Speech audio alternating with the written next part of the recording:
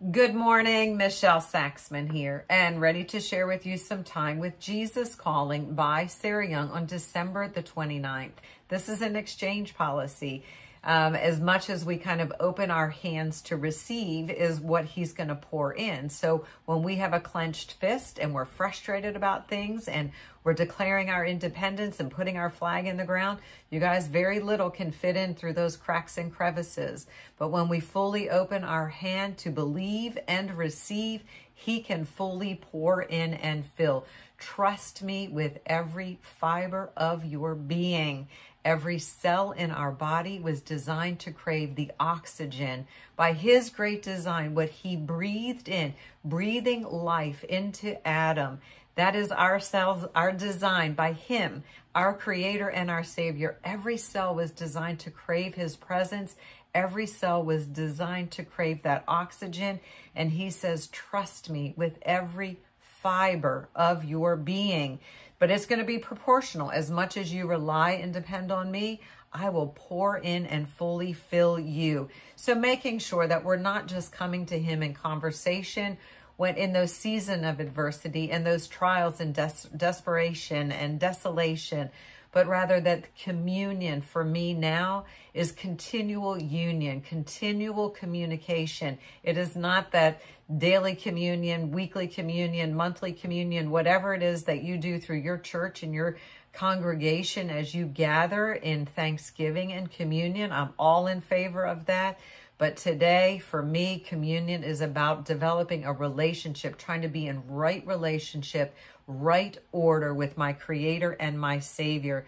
The readings for today, the first one is Psalm chapter 40, verse 4. Blessed is the man who makes the Lord his trust, who does not look to the proud, to those who turn aside to false gods.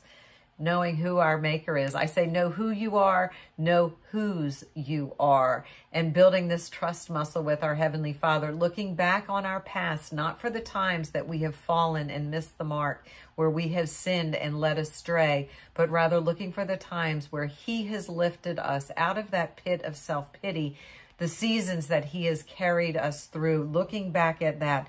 Blessed is the man who trusts in the Lord. The next reading is Psalm chapter 56, verses 3 and 4. When I am afraid, I will trust in you. In God, whose word I praise. In God I trust. I will not be afraid. What can mortal man do to me? A Psalm of David. And just think about those times. We know that circumstances, adversity is a guarantee. We live in a fallen, broken, fractured planet. There is war and starvation and economic despair. So it says, when I am afraid, I will trust in you. Know your source. Know who you are. Know whose you are. I will praise your name. And then acknowledging that feeling, the fear that comes in, and then seeking that internal state of stillness and peace. I will not be afraid. What can mere mortal man do? That our Heavenly Father, he is our true source of peace and joy and love.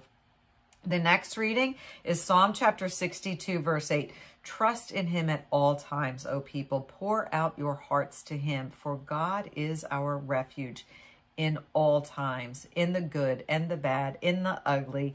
When we're in the pit, seek him. And I think it's that thing that's always up to us, our free will. Seek, knock. And I think in this beautiful season, this Christmas season, at least in one of the church services I listened to online, and it's talking about how much joy, even the most curmudgeon person looks into the face of a newborn baby and they begin to smile. We can't help but smile, reflect that miracle of life. So trust in him at all times. Pour out our hearts and acknowledge he is our safe haven. He is our refuge and source of strength. The final reading is Isaiah chapter 26, verses 3 and 4. You will keep in perfect peace him whose mind is steadfast, because he trusts in you.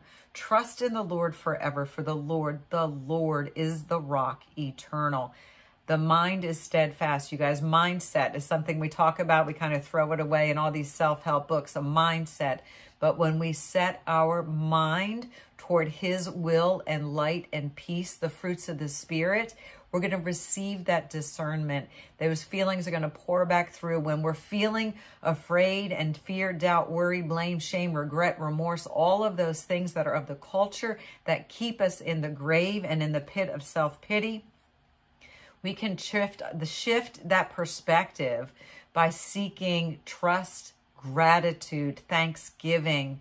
When we start thanking our Heavenly Father for the gifts, looking at the larger picture, all of the things in His creation that are working well, not the few little areas of chaos that man is causing or the conflict that we might be feeling internally or in a relationship or something like that. You will keep the perfect peace whose mind is steadfast. So making sure we're using that push pin that we know in the quadrant living, if we're anchored to the kingdom, even though we're swinging and clinging or we're drifting, but we know where our anchor is, or are we in the culture filled with fear, doubt, worry, blame, and shame?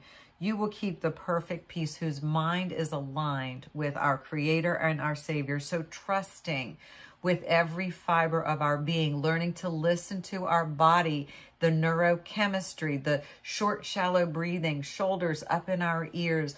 When do we need to take these deep diaphragmatic breaths to calm our mind, change the neurochemistry, change the conductor of the brain train, get back to that station and make sure it is the Holy Spirit. So y'all have a super blessed day. Stay connected to the vine and I will talk to you soon. Bye-bye.